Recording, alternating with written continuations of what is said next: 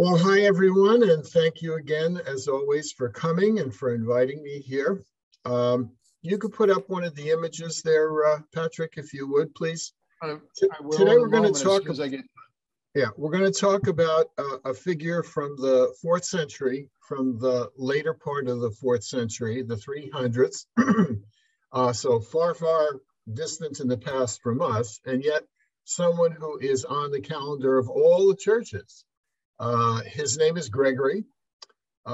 He is referred to both as Gregory of Nazianzus, because that was his hometown, and he is also referred to as Gregory the Theologian, because he's one of the so-called Cappadocian fathers, one of the really remarkable and important contributors to making Christian doctrine, making Christian teaching and faith more precise in the days after the Council of Nicaea.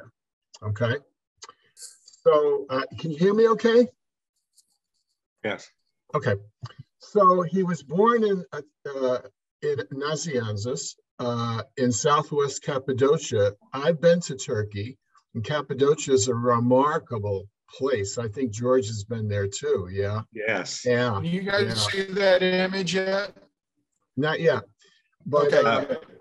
I've got one stuck image on this screen. It's the top of my head. There. There we go. So Cappadocia was part of the province of what was called Asia Minor in the Roman Empire, right? Today it's Turkey, okay? And one of the features of the landscape of Cappadocia, George has seen this, I've seen this, Jeannie's seen this, are these amazing rock structures that stick out of the earth and that in many cases are hollowed out to be churches, monasteries, gathering places. They're all over the place there. And on the inside, many of them are covered. The walls are covered with frescoes, icons. Yes. And in some cases, they've been restored. Here is a detail of a fresco icon of Gregory the Theologian, rather striking guy in his beautiful many-crossed chasuble.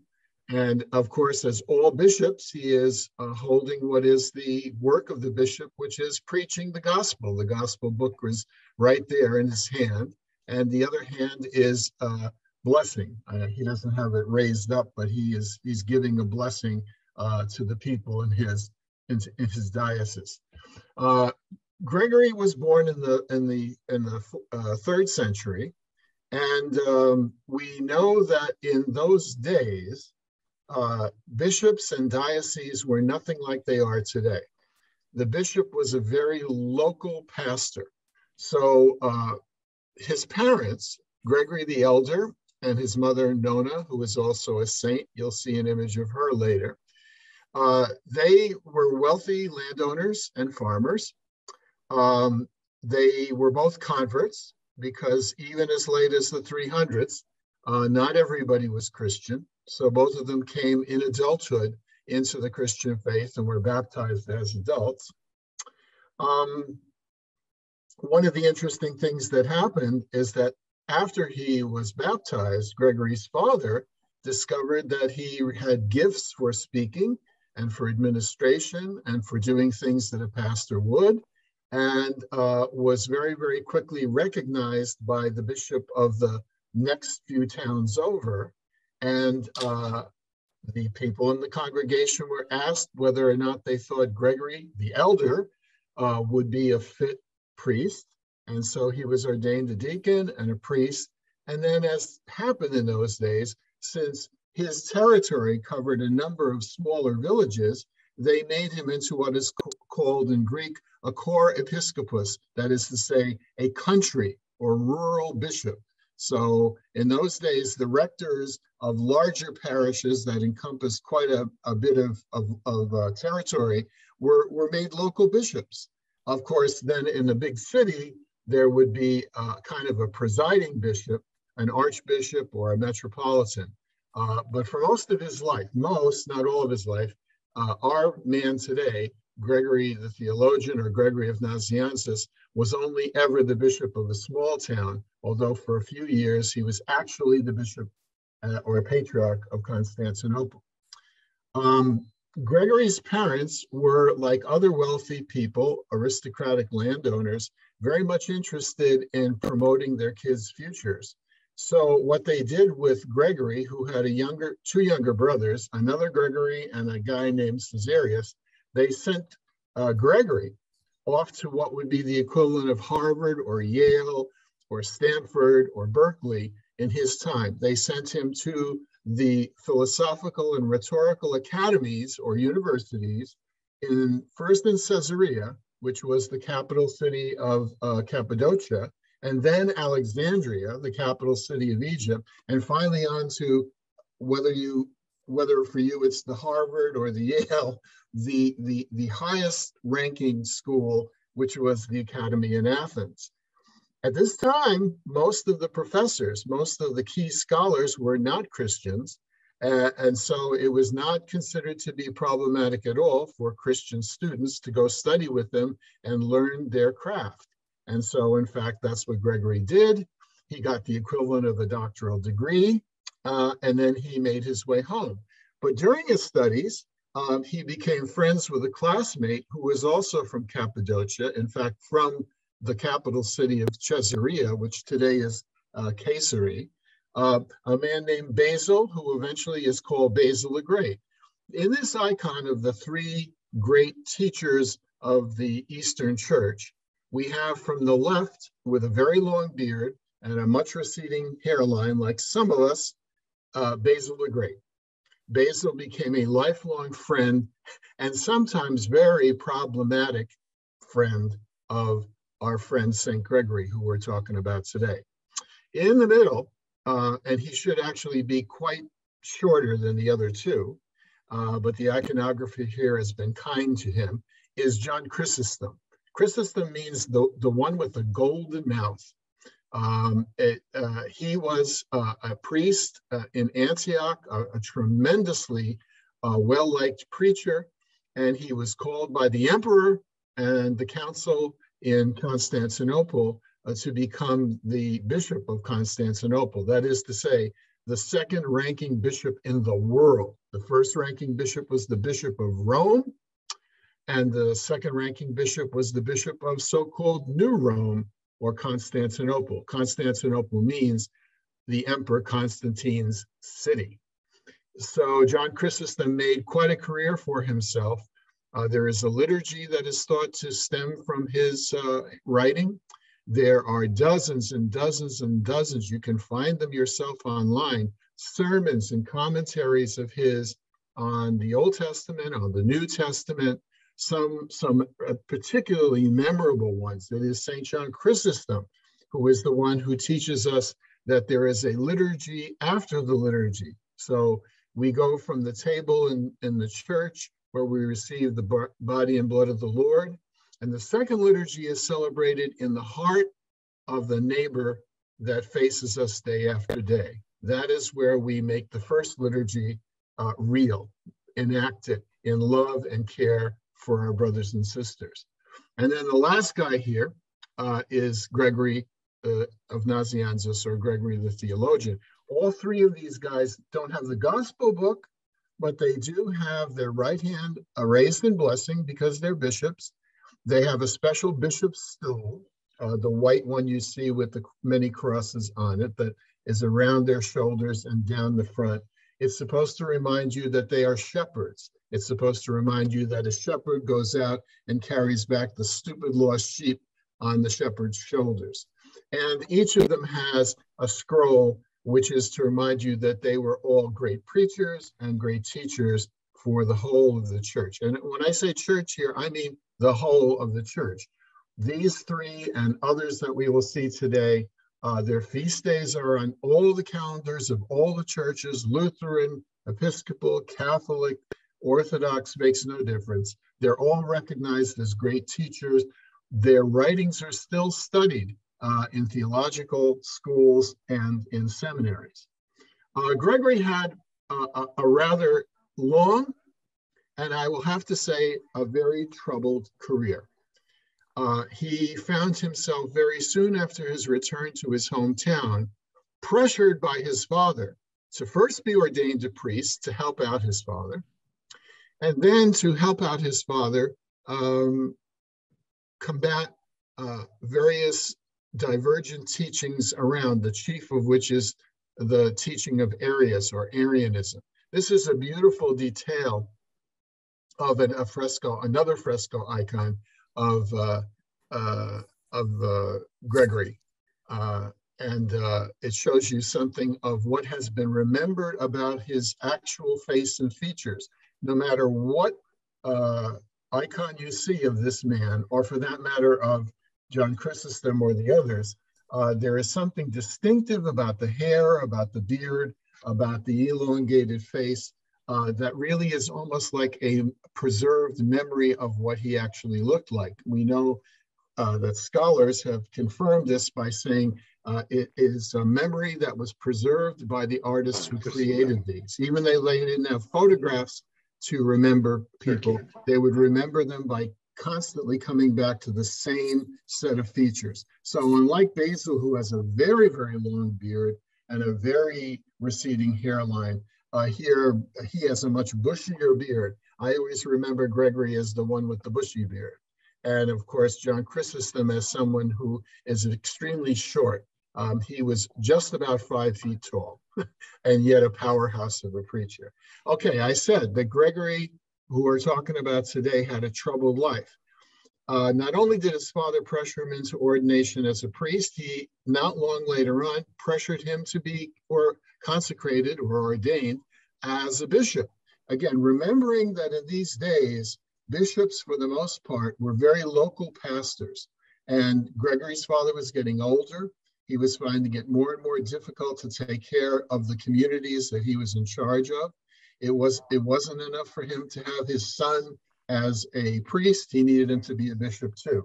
I love this is a Peter Paul Rubens much later Western painting of Gregory.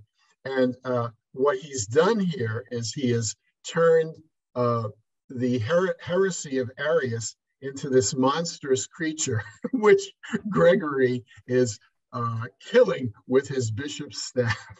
I mean, this is kind of the sacred violence that sometimes gets into sacred art. I must say a couple of words here, and I'll try to be as clear as I can. What is this Arianism, and why was it such a problem? This is still the ancient world. And in the ancient world, people like hard edges on things. So God is God, and the world is the world. And if there is one God, then there is only one God, particularly for those people who knew of or came out of the Jewish tradition, who were radical monotheists. Interestingly enough, even among the Greco-Roman pantheons of gods, there was a sense that all of these individual gods, Diana and Apollo and so forth, were not really the thing, that there was a supreme God somehow over all. And in fact, they preferred the supreme God to have fewer of the human characteristics of the gods that they worshiped, like Jupiter, and as I said, Apollo and Mercury and all the others. So when it comes to Christianity, entering into this marketplace of religious beliefs, which includes Zoroastrians and Jews, which includes also the Greeks and the Romans with their particular traditions and cults, a challenge right away comes as soon as the Christian scriptures start talking about Father, Son, and Holy Spirit. Now, if you will, Orthodox or Catholic or authentic teaching is that God is one yet three, and that the Father and the Son and the Holy Spirit are equal partners. You've seen the famous icon of Andrei Rublev, which depicts the Trinity as the three heavenly visitors, the angels who come to see Abraham and Sarah. Well, that was a pictorial way of trying to get across the fact that there's a family resemblance. They all look like each other. No one of them is greater than the other. Well, this didn't exactly hit home with some within the church. And one priest named Arius said, no, really what it is this, that the Father is really the principal. He is the chief person in the Godhead. And the Holy Spirit doesn't have a body. The Holy Spirit is God's force. But now we have problematically this man, this human being who was born as a child of Mary, whose name is Jesus, and who we call the Anointed One, the Messiah, the Christ. Well, Arius said, he did not exist from all eternity like the Father. Rather, he came into being in time. And then he was taken on, begotten of the Father, and made into the Father's primary mouthpiece, spokesman, messenger. And in fact, he did suffer and die and was raised. But in a way, he's less God than the Father is. So if you followed me so far, that's what Arianism is about. Now, it may not seem so attractive to us today, although there are many people who will say, I believe in God, but Jesus is just a very great teacher. Let's leave it at that. If you want to call me a Christian, fine. If you don't, well, that's another story. And then, for example, you have the Church of Jesus Christ of Latter-day Saints who say, oh, sure, we're Christians. And yes, we believe in the Father, Son, and Holy Spirit, but the Father is really the God principle. The Spirit is a spirit. And Jesus is, of course, a human being just like us. And in fact, we're all supposed to become gods, which is not exactly a wrong idea. But today, the Mormons have what could be called the kind of Arian outlook on God. Gregory said, nope, nope, nope, nope. Already at the Council of Nicaea, and we say this every Sunday, we make it very clear. We say we believe in God the Father Almighty. We believe in Jesus Christ, his only Son, born of the Virgin Mary, suffered under Pontius Pilate, and so on. We believe in the Holy Spirit, the Holy Catholic and Apostolic Church, the communion of saints, the forgiveness of sins, and so on. But in the Nicene Creed, unlike the Apostles' Creed, there really is an effort to spell out in greater detail, which I am not going to go into today, that the Father is God, the Son is God, and the Holy Spirit is God. That's why we say we believe in the Father, in the Son, and in the Holy Spirit. Jesus Christ is human, but Jesus Christ is also God, divine. And therein is the central, if you will, dogma of the faith of Christians, that there was an incarnation and there remains an incarnation, that God decided to come as close as was possible to God's creation. God was going to become human and enter into space and time with us, for us, along with us. This is, by the way, the enforced consecration of Gregory as a bishop. On the left is his friend Basil, who also got involved in pressuring him. And on the right is Gregory's father, Gregory the Elder. And then we have a bunch of obedient priests and deacons holding candles over on the left. And it is the tradition, the ancient tradition, that when a bishop is consecrated, you put the book of the Gospels over their head after the bishops who are ordaining the new bishop lay their hands on the head of the bishop. Then you put the gospel book open on the head of the bishop, because that is the primary task of every chief pastor or bishop, to preach the gospel and to show others how to live the gospel. So back to the Arians. Gregory spent the better part of his career writing sermons, writing essays and articles, trying to make clear what it was that the church taught. He was eventually pressured again into being called to Constantinople to become the bishop there, which means he is the second ranking bishop in the whole church and the whole world.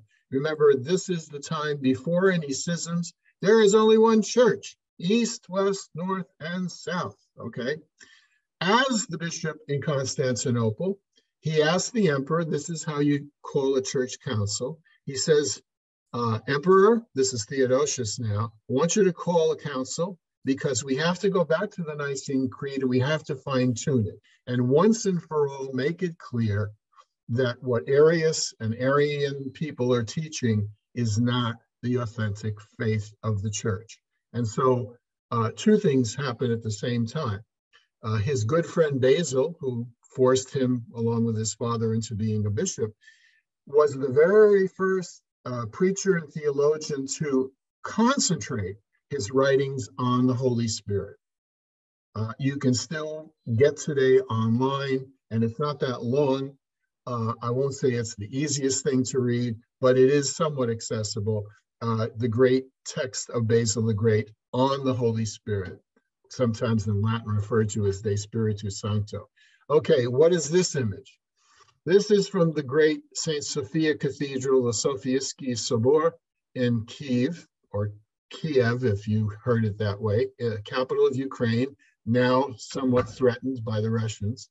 And in this are preserved from the late 900s, very early 1000s, beautiful fresco mosaics that were made by artists who came to Kiev from Constantinople. You can't see it in this, but up above them is a beautiful one of the Mother of God with her hands raised like this. She is praying on behalf of the church, and she is also an image of what the church is. That is to say, people who are constantly interceding to God for the world.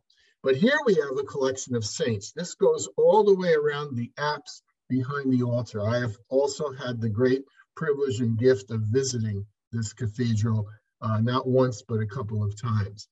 On the left, dressed as a deacon, holding in his left hand, you can sort of make it out, a thurible, and dressed in the deacon's stole just on the one shoulder there, and also carrying the treasures of the church, which of course he told the Roman emperor were the church's poor, the widows, the orphans. This is the famous St. Lawrence the Deacon, who was one of the early martyrs in the Church of Rome. Okay, next to him is our friend St. Basil, the classmate and lifelong friend of Gregory the Theologian, long beard, bishop stole, book of the Gospels, hand raised in blessing. Same in the middle for John Chrysostom. He's the guy smack in the middle of these. In fact, if your Greek is good, you can read this contractions, John, the golden mouth. And then comes our friend Gregory of Nyssa, who I have not mentioned to simplify things. Gregory of Nyssa and Basil were brothers. And they also had a wonderful sister, great theologian named Macrina. We'll see a picture of her later. A friend of Gregory the Theologian. Over way on the end is our guy today, Gregory the Theologian. Theologos, it says in Greek. A theologian is one who speaks about God. In fact, another great writer says a theologian is someone who has learned how to pray. And by the way, all of us are called to be not academic theologians. You don't have to have a doctorate, but every one of us is called to speak about God to those around us. So in a sense, there is something in this man for all of us today. I want to just add to this that having been pressured by a family member, having been pressured by a good friend and classmate, and finally having been pressured by the emperor himself, Gregory grew to have a very sensitive attitude toward the institutional church and to bishops, of which he was one. And one of the most memorable lines in his writings is that he advises all clergy and laity to make sure that they kept their distance from bishops, and if possible, keep as far away from them as possible. He was dedicated as a pastor, though he felt that that was not really his vocation. He felt that he was really called to be a scholar and a teacher, but he did the best he could when he was the bishop in Sasima, as well as in his father's town and his own town of Nazianzus. After many, many years of protesting, he finally convinced the emperor to let him resign from being Bishop of Constantinople. But this was after, as I said, convening the Second Council of Constantinople, which gave us the creed that we say every day. Now, in our prayer books and in most liturgical books, it's just referred to as the Nicene Creed, because the first version came from the Council of Nicaea in 325. But almost 60 years later, in 381, it was the Second Council of Constantinople that, in fact, added some language, particularly about the Son proceeding from the Father.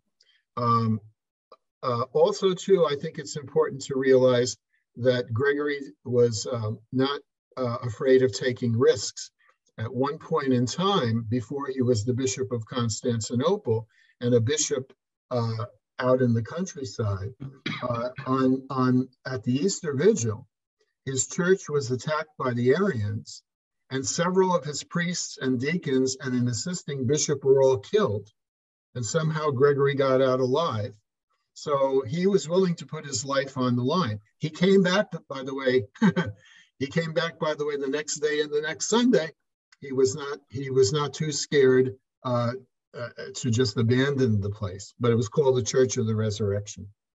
And the last thing I want to say about him, because one can only say so much in a half an hour or so, and I think I'm over that already, is that Gregory left us an important teaching that all will be saved. He is among those early church writers who insists, and there's a big Greek word for this, who insists that in the end, if Christ truly rose from the dead, and if Christ in fact conquered evil in all respects, how could it be that God would allow millions, if not trillions of people to be forever put into hell and punished? This has been always a matter of conflict in the church.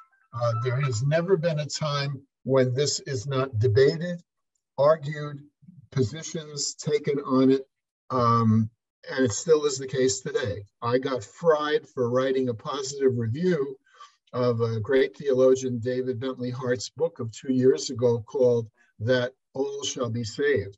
Hart is one of those who is sort of returning to the early church writers, as well as to some more recent church writers and theologians, to say that it is defensible. It is certainly part of the tradition of the church that, in fact, all are going to be saved. Okay, the picture before this we'll go back to, but this is Nona. I'm sorry, thank you, Patrick. This is an illumination from a manuscript. And the one thing I want to point out is that Gregory the Theologian here is seated, as he finally was able to at the end of his life, writing some of the many, many commentaries and sermons and essays he did on the Trinity, on Christ, on the Gospels for each Sunday. And what the illustrator has done here is he's created a backdrop which looks like a church, and up there, you can't read it very well because it's quite small, is an icon of the resurrection. So Gregory here is not just sitting in his study, but he is also in his own church as a bishop, the Church of the Resurrection. What you see there up at the very top is Christ, and he is taking Adam and Eve by the hand, and he has broken open the doors of hell. Yeah, it's not going to get any better than that. This is not a high-res image, but it's Jesus and the harrowing of hell. We also call it that. And then the next image is the mother of Saint Gregory, Nona.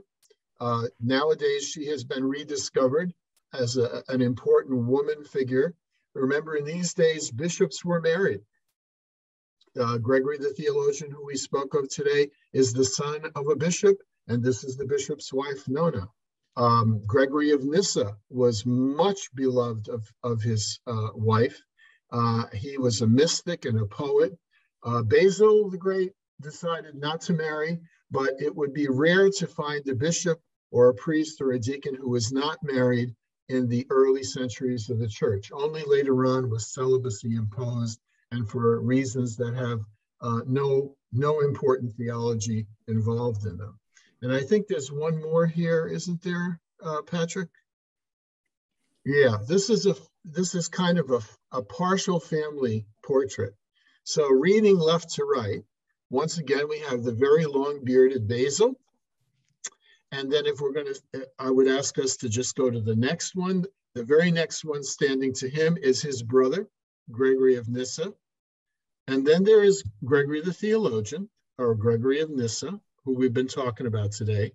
And way over on the end is Macrina, who is the sister of Basil and Gregory, and who they acknowledge to be their equal, if not their superior, in her theological study and writing. In fact, all three of these, Basil and the two Gregorys, wrote special sermons when Macrina died. She died young, and they were heartbroken, and all of them participated in her funeral services. We don't know if all of them preached on that occasion, but every one of them wrote a beautiful tribute, almost a eulogy to her. So I want to thank you for listening, and I suppose I could try to apologize for there being so much theology. By the way, let me just say one thing about this. I love this last picture by Velázquez. He puts Basil and Gregory together with a whole host of important Western saints. Velázquez, of course, was living as we do in a divided church, but I think that this is a little ecumenical gesture that this great Spanish artist makes. So the bishop to the left is Basil, and smack in the middle is Gregory, right? Our Gregory that we taught of today. But behind them, starting behind them from the left, way over in the left-hand corner is Francis of Assisi, okay? And then there is Benedict. And then there is Peter the Martyr, a famous Dominican theologian and martyr.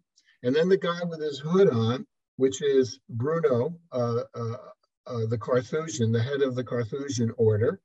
And smack below him, with a black mantle and a white underneath, and a book and a pen, is the great Thomas Aquinas with his Summa of Theology. And then over to the left in the other corner, in the white habit, is Norbert, who is the founder of an order of canons regular, who still exists today. So the Dominicans still exist, the Franciscans still exist, the Norbertines still exist. And it is also possible that the guy up between Gregory and Bruno is in fact, not Peter, but also a Carmelite. So anyway, I wanted to show you that one because this is a little ecumenical gesture. The angels and the Holy Spirit hover over these two great writers from the early church, these two Cappadocian fathers, but then also gathered around them are some of the great lights of the West. And so this is a testament to the fact that in God's eyes, there's only one church.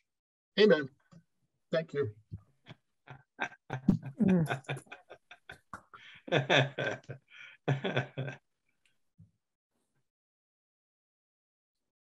Why are you laughing, George? That's called a whirlwind tour. That was a whirlwind tour. There's no doubt about it. That was like, hang on, we're going on a ride here. Yep. Yep, we're all flying together. But like, I don't see anybody, Harry Potter. I don't see anybody sleeping here, so that's good. I found it interesting that both the Council of Nicaea and the Council of Constantinople were called by the emperor of the Eastern Roman Empire, and essentially were organized by the Eastern branch of the church instead of the church in Rome. And well, the interesting thing is that in some respects, at the period of time, the 4th century, in which this stuff was taking place, the challenges of Arianism, the formulation of a creed. Also, by the way, the First Council of Nicaea in 325 is the one that established how do we determine the date for Easter, okay? At this period of time, New Rome was, in effect, more the administrative center of not only the empire, but the church. Rome had already been, the empire in a certain sense had declined there. Some people say, quite incorrectly, that this is the beginning of the so-called Dark Ages. There were no such dark ages.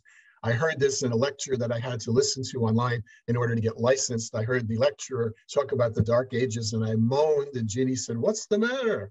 I said, historians for the last century or more have said, don't talk about the Dark Ages. There were no Dark Ages. What was happening in the West is that Rome was being encroached upon by all of its former colonials. So people were coming from the north. We used to call these people barbarians, but they were all coming from Gaul or France, coming from what is today Germany, coming from what is today Scandinavia, some coming even as far as what today is the UK, the Saxons and the Angles.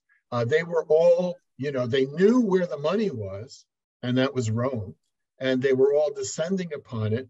And the Roman Empire was in tatters. The administrative and political, economic and social structures of the empire in Rome had fallen to pieces. This is why, for example, down in North Africa, in what is today Algeria, St. Augustine, the great St. Augustine, would write the city of God, because Rome was in fact, Rome eventually fell. So for the church to do anything purposeful, like convene a council, you had to have an emperor do that. It used to be that the emperor in Rome, you remember the empire was divided at one point by Constantine, that would be the emperor in Rome, but now it was, more possible because of the structures in place and the stability of the empire in Constantinople, to have the emperor there convene these councils.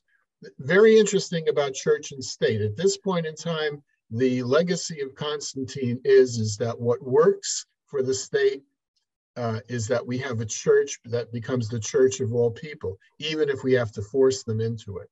Not a good thing. Not a good thing. But that is the Constantinian legacy, that somehow church and state will operate together. So in fact, this is the beginning of what later on we will find in most European countries, that there is a state church. So for example, still today in England, the Church of England is the established church, at least in Great Britain, at least in England.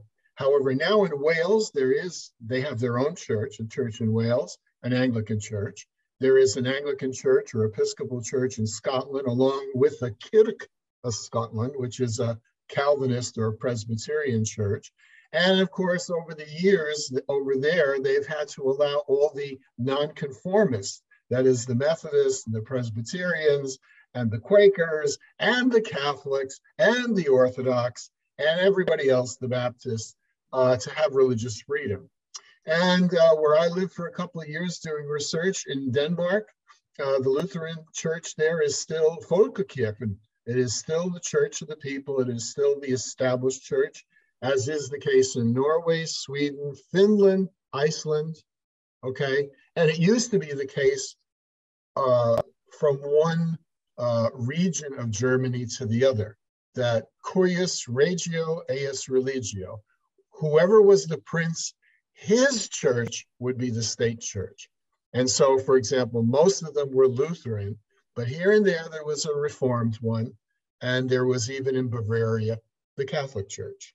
And so that's a legacy that the founders of America wanted to distance themselves from. Hence, from the start, there will be freedom of religion for everyone. There will be no state church. Ha ha. In the colonies, indeed. In the colonies, the Church of England, whether you belong to it or not, you pay taxes to it. And up where I've lived in the Northeast, as Carrie knows, being an East Coaster, The Puritans church, the Congregational church, what today is left as the UCC, same kind of thing. It didn't make any difference if you were an Anglican or a Catholic or a Jew or a Muslim, you paid taxes to the support of the state church. And this is why in the 1780s, a Baptist who lived just a few miles from where we are in Dutchess County in New York, over in Danbury, Connecticut, wrote a famous letter. His name was Isaac Backus, to Thomas Jefferson. And the response was the famous, "There shall be a wall of separation between church and state." So that was one of the first, refinements of what was going to be the policy of this new republic. They already had said in the Declaration of Independence and in the Constitution that there would be no tests for one's religion when it came to running for office or election or anything else.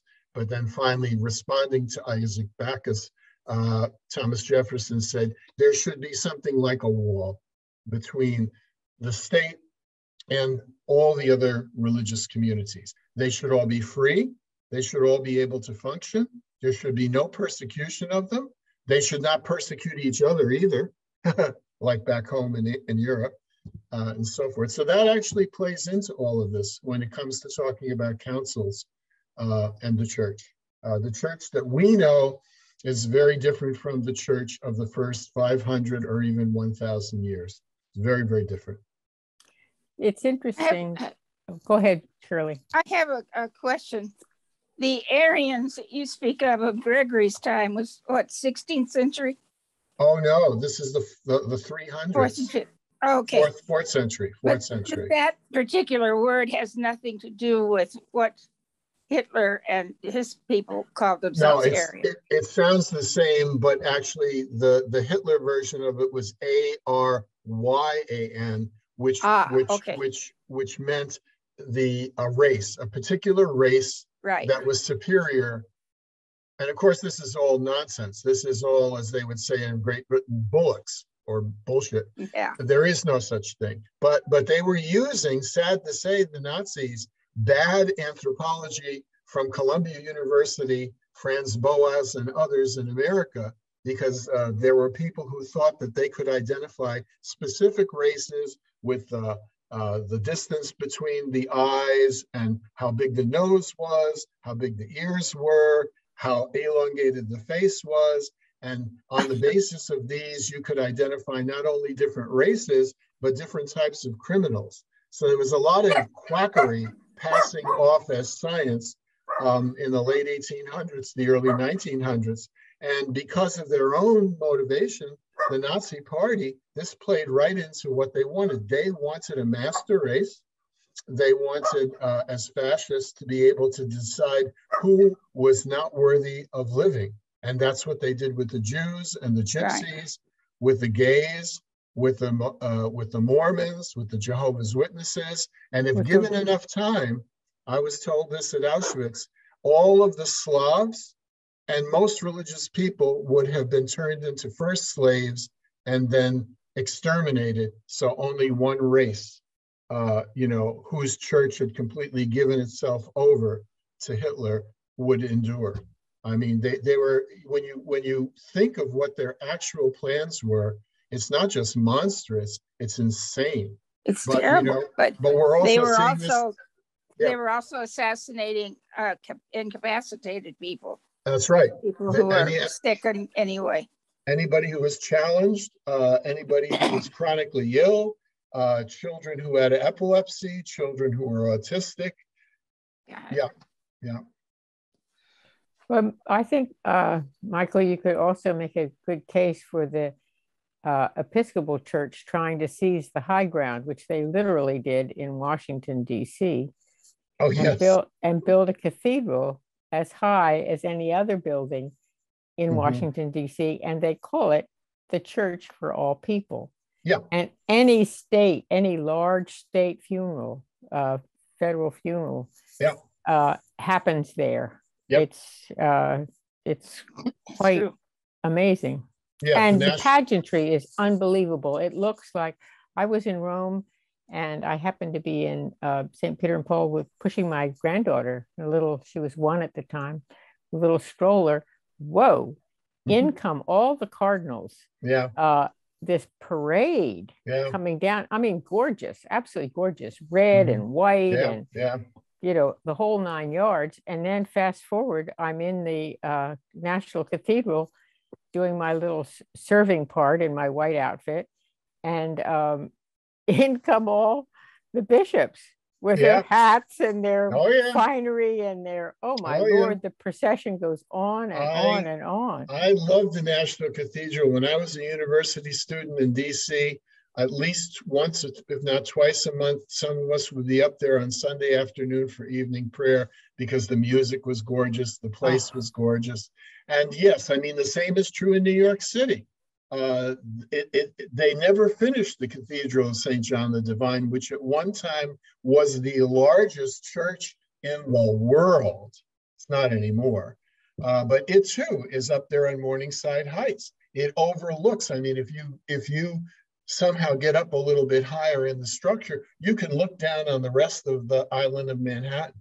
So again, either you hand it to the Episcopalians or you wince at this, but they had a sense that they were the church here in the United States. And to some extent, if you total up the number of colonies and you total up, the number of groups that came to this country, there were, of course, Lutherans from Sweden and other places. There were German Lutherans, there were Quakers, obviously there were Catholics too. But probably if you went by the number of the colonies and in how many colonies was the Anglican Church, the state church, they were on top of the heap. So they, even when that was over, they still said, well, that's our legacy. We were the lead church here. And the good side of it is that in the last, I would say, 100 years or more, they have tried to be on the forefront of social justice. They've been on the forefront of the rights of all people. So there's a lot to be said on behalf of that. And I think ecumenically that is recognized, Yeah, but, I would like to confirm that. They may be built by Episcopalians, but Jews, Quakers, whatever, can preach on that pulpit. That's right. And St. John's in New York has done an amazing job in that Morningside neighborhood to include people that live there and some of the construction, training them, be stonemasons and so forth. They gave the property across the street to build an assisted living. And that was my old neighborhood for 5 years. So Jeannie and I would bounce back and forth between the High Church at St. John the Divine and Bill Coffin, William Sloane Coffin, over at the Riverside Church. He was tearing it up over there. So we lived there in a charmed period of time. But James Morton, who just died this past year, was the dean of the cathedral, and the really charismatic Paul Moore was the Bishop of New York in the time that I was there. So, and I was there, and I took part in the very first Lutheran Episcopal celebration of the Eucharist at St. John the Divine. I mean, I've tried to put this into my ecumenical creds in this process that I'm in, but so far I haven't had anybody really interested in it. But I was there for it. I mean, there was quite a turnout of clergy and bishops galore. I mean, there were three Lutheran bishops and 6 Episcopal bishops. So, it was. I'm going to have to leave you. Someone's here for their coupons. Bye. Okay. Sorry. Glad you could join us. I want to go back to Gregory, Constantine, and Theodosius, because it fascinates me on 2 levels. One, that the center of administration, not just for the Roman Empire, but for the church, was out of Constantinople or Byzantium. And 2, that prior to that, the Roman emperors were largely willing to allow people to worship however they wanted, and they didn't really need the unity of a state church. And it seems that that's kind of the beginning of church and state being tied together in lockstep and going forward for about the next 1,300, 1,500 years until we start to get the division again of separation of church and state. And yeah. Is that accurate? Yes, it's absolutely accurate. I mean, you can even pull back a little further to the 16th century, the time of the Reformation, the various Reformations, the Lutheran, the English Reformation, the Genevan or Calvinist Reformation that shaped Scotland. And then even a little bit later, and important to honor George's legacy here, the important recognition of a priest of the Church of England who tried to stay in the Church of England, but who found that there was no place for him. That's John Wesley and his brother Charles. Charles stayed in the church, but eventually John started ordaining priests because none of the bishops would ordain priests for him. Now, when did that also happen? It also happened with respect to the colonies in the United States. Finally, Samuel Seabury, who is a very interesting, colorful character from Connecticut, had to go to Edinburgh and be ordained by the Episcopal Scottish Church because the Bishop of Rome wouldn't ordain him. The Archbishop of Canterbury wouldn't have anything to do with them. Why? Because they didn't want a bishop over here. They wanted to be able to control the Anglican Church here from England. And so the American Episcopalians, not all of them, most of them. And interestingly enough, the most of them were not in the South. The Southern Anglicans wanted to stay, they were Tories. They wanted to stay under the crown. So Virginia, South Carolina, North Carolina, Georgia, they would be the major ones there. They were very low church, they were also somewhat anti-clerical. They did not want a bishop in America, but all the other colonies, and there are quite a few of them going north, said, no, if we're going to be a real church, we have to have our own bishop. And so in a certain sense, it was a kind of a religious revolution, just as the political one that was going on. So they send this guy, Samuel Seabury, who himself was a Tory. He was a Crown sympathizer, but they sent him successfully. The Scottish bishops, of course, since they could thumb their noses at the brethren down south, consecrated him and sent him back over here. And then the rest is history. Eventually, you have to have two bishops to consecrate. So they got another guy ordained eventually, William White. And then, see, I actually know something about Anglican history, Patrick. I know you do, Michael. I'm not the one who doubts that. I know. That's an inside joke. But it's interesting because essentially the marriage of church and state seems to have started out in Byzantium and grown stronger and stronger. And you mentioned the 1600s with the Reformation period, but even throughout the Reformation, church and state were heavily tied together. Absolutely. And if you were in the church, that was not the state, then you were going to be persecuted. Yep. And that's probably until sometime with the United States experiment. And then the Episcopal Church basically exists because you have to separate. Once your state has separated from the state that your church pledges allegiance to, you have to separate as a church because you can't have bishops pledging their allegiance to the King of England, right? If they're going to be Americans. That's right. That's why they had to produce a new prayer book, mostly because in the prayer book it ordered you to pray for the king, and he was not the king anymore, right? Interesting. I mean, even when Wesley came here, along with Asbury and others, they continued to use the Book of Common Prayer. And while they were here, it was still colonies, they continued to pray for the king. I mean, what else could they do? That was the only way to do it. But I want to point out that in our time, I don't think I really need to remind you of this, that we have seen a new kind of fusion of politics and religion. And I don't mean those of us who may be more progressive on the left, but I mean the Christian nationalists. I mean the people who carried a cross into the insurrection on January 6th of last year. I mean the ones who are down on their knees begging Jesus to show himself again, come again, and make Trump not only the president, but perhaps even our king. I mean, you think I'm crazy? No. Among some, not all, evangelicals, there now is a belief that in order to protect Christianity, to protect white people, and to protect the arrangements that we've had all through our history, many of which are racist, we now have to once again fuse church and state. And there are plenty of guys, bloggers and other media celebrities who like Glenn Beck is a good example of this, who's always been pushing the fact that real Christians are right-wingers. Real Christians, do not want any change in this country. Real Christians want government to be shrunk down till it's almost nothing, and taxes cut, and everybody's left on to their own devices, because that's the way God does it. God gives us all, the ability to fend for ourselves. Why should the state be interfering? In fact, that's idolatry.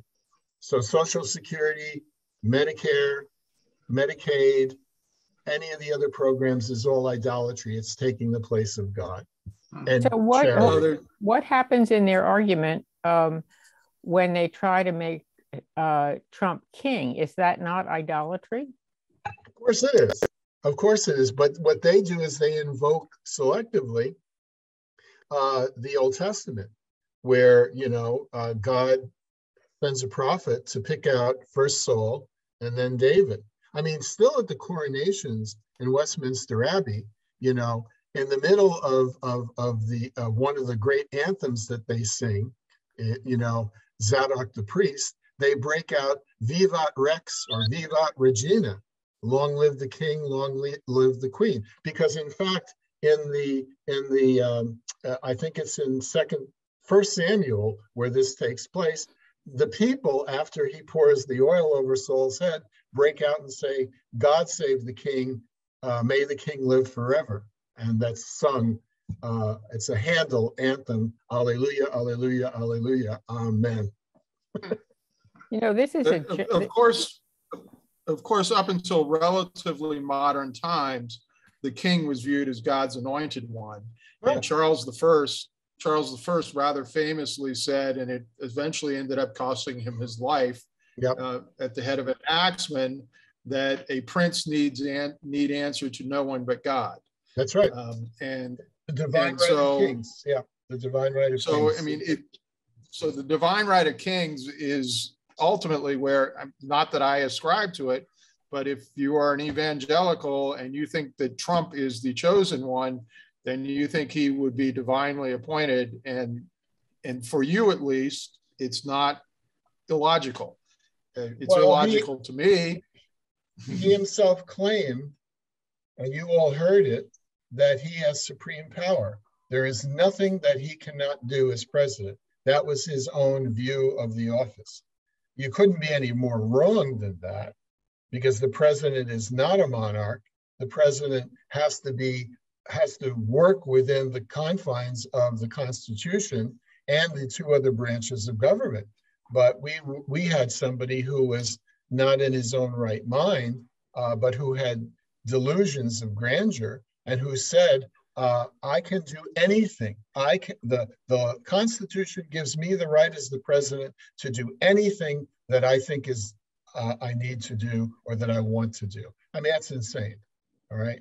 I don't mean to turn this into politics, but where does this come from? It does come from the fact that if the king is anointed by God and rules by divine right, not just by election or acclamation, then the king can do anything. And there's nothing that the king does that can be called into question, because the king and God are on the same wavelength, Michael? Going back to... When I was in prison ministry, I was standing with a African-American woman, evangelical, and most of the people that were serving in this ministry were African Americans. And she turned to me, and I never expected this question. And she said, "When were you saved?" I was absolutely thrown a curve that I didn't know what to do with. Mm-hmm. And out of my mouth came, I think that because I knew she was talking about Jesus, I said, well, I deal more in the Holy Spirit. But if you think about Jesus saving, I think Jesus saved me from idolatry, because you keep going back to the Sermon on the Mount and to the Old Testament, and there is every reason to be suspicious of kings or anything like that from Samuel on. Right? So we forget our roots in these conversations. We need to go back farther, because we're warned about wanting a king. I think you've heard me talk about this. There's a wonderful experience I had 3 or 4 years ago at a family wedding, when one of my nieces, who is a very, very devout evangelical in Phoenix, came up to me. I had my collar on, and came up to me at the wedding because she was sent by Jeannie, I believe, and said, Uncle Michael, when did you become a Christian? And so I said, well, it was on a day in May of 1948. And I thought her eyes were going to fall out of her head. And she said, that's not possible. She said, you would only be a month old. I said, no, that's when I became a Christian. And I said, I'll go one further. That's when I was saved, although that's not the way we talk about it. But she comes from a tradition in which 2 things happen. You make a confession of faith in Jesus as your personal Savior, and thereupon you are baptized, but you can only be baptized if you make an action of faith. And I said to her, Rachel, I said, the majority of people in this world who acknowledge Jesus as Lord have been baptized like me, when they were little, when they could not possibly make a confession of faith. Well, she said, the ancient church. I said, yes, but in the ancient church, the whole family was baptized. Not just the people who could say, credo in unum Deum, I believe in one God, but those who could go, wah, and only wah. And the slaves.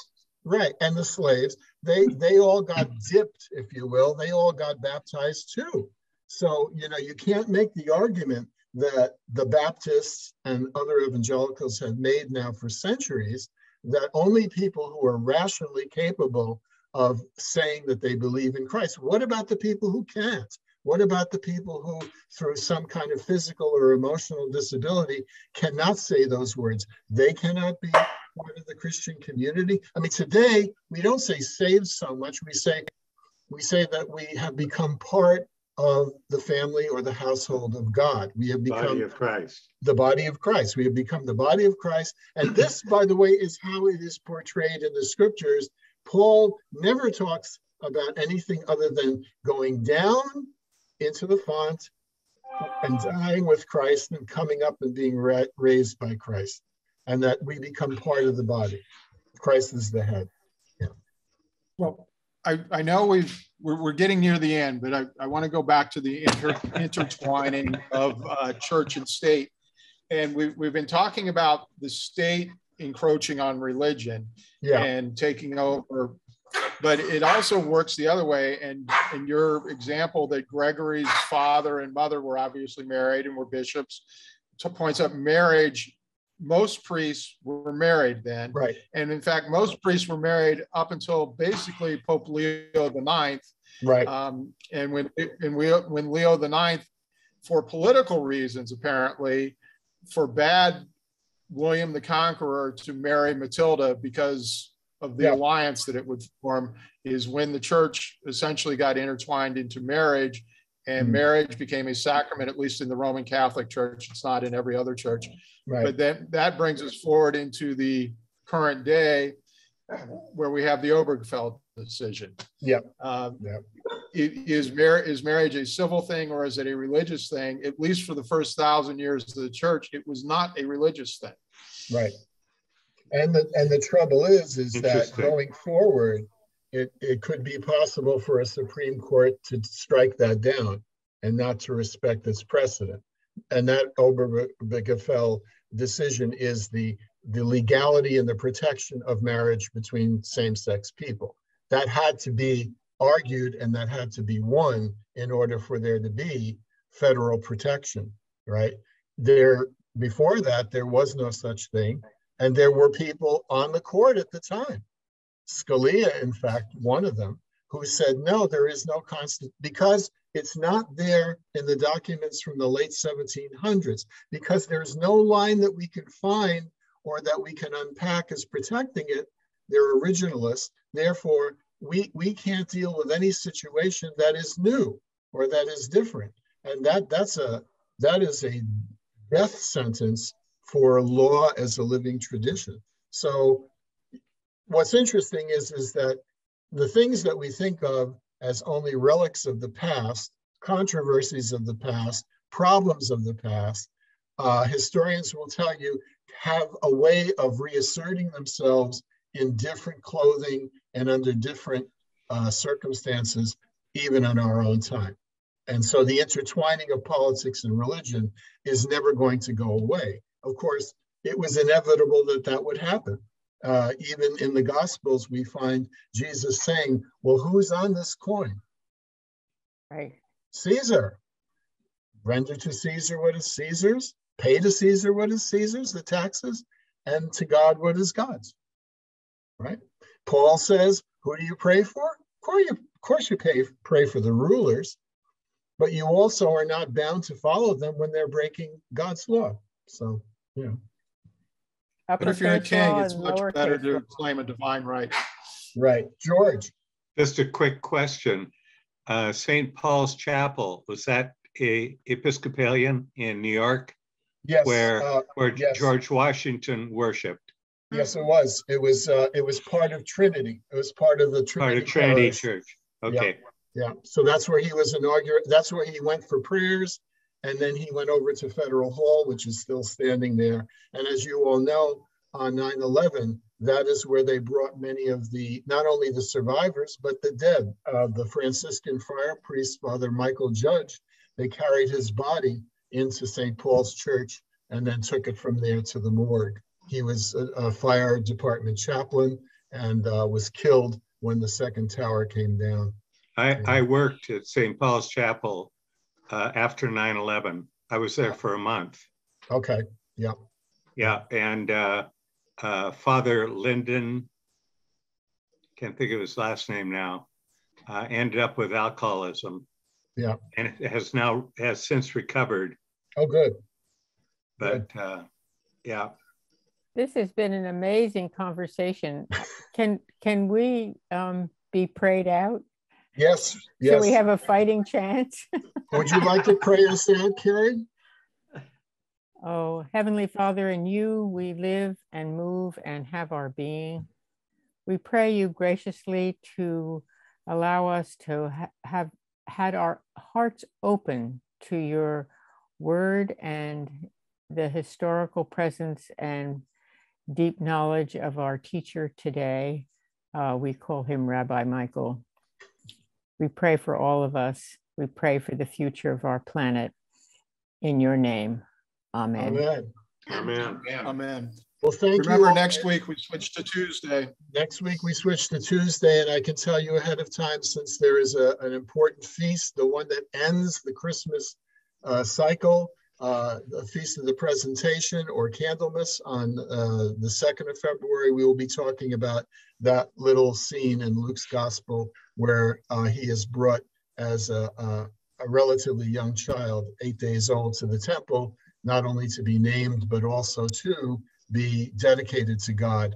And this is a beautiful coming together of the old covenant and the new, and one more of the revelations or epiphanies of who Jesus is in this time of Epiphany. So that's what we'll talk about next week.